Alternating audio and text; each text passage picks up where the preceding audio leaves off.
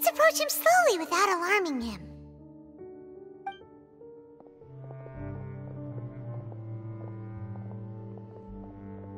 Wait.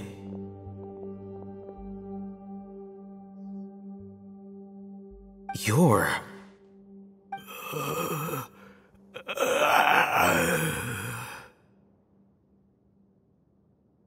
He can't speak, and his eyes are unfocused.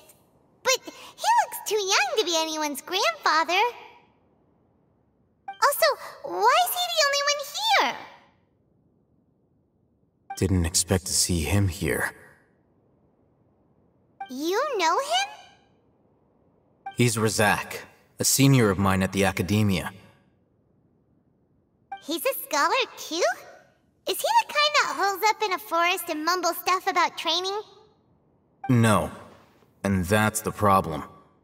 Razak was never involved in any of those things. He never trained in the forest, let alone reach Satyavada life. Leaving that question aside for the moment, him being here alone means that we might be too late. Looks like they've already taken everyone away. For whatever reason, they left Razak here. Perhaps they simply didn't have time to come back for him.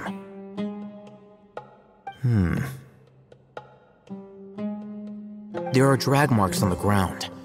They're clearer by the doorway. Someone was forcefully drawing a cart that was loaded with something heavy. Loaded with people? That is one possibility. It looks like they were in a hurry, as if they were afraid of being caught. In their haste, they failed to notice Razak hiding in a corner.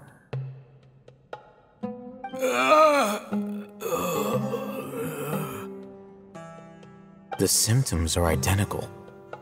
Looks like we found living proof. Huh? Why do you say that? Allow me to jog your memory. Recall your time at Port Ormos. Don't you think his symptoms look familiar?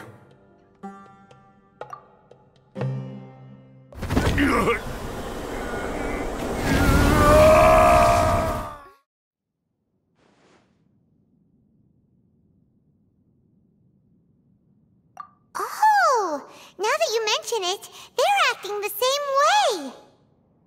Correct. The Academia is behind all of this. It isn't difficult to deduce their rationale. First, the Academia spread a false rumor of King Deshret's resurrection, emphasizing the role of the village keepers, the mad scholars who were exiled to Aru village. These rumors were all the persuasion that the radicals needed, and those based in Aru village leapt into action. Unbeknownst to them, of course, through rounding up the scholars, they were actually helping the Academia. As well as being able to exploit the radicals for their own ends, this scheme has one further advantage to the Academia.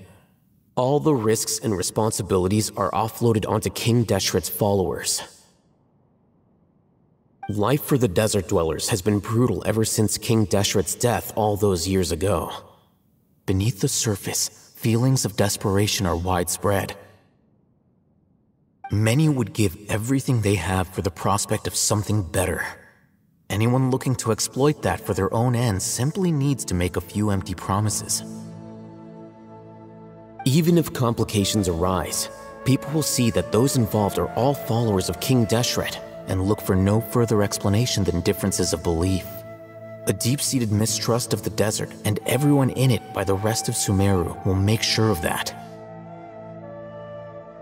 The notion of an Academia plot wouldn't even cross their minds. It may seem like a simple strategy, but it is able to work wonders under Sumeru's current circumstances. Oh, that makes a lot of sense. It's in line with the village chief's theory, too.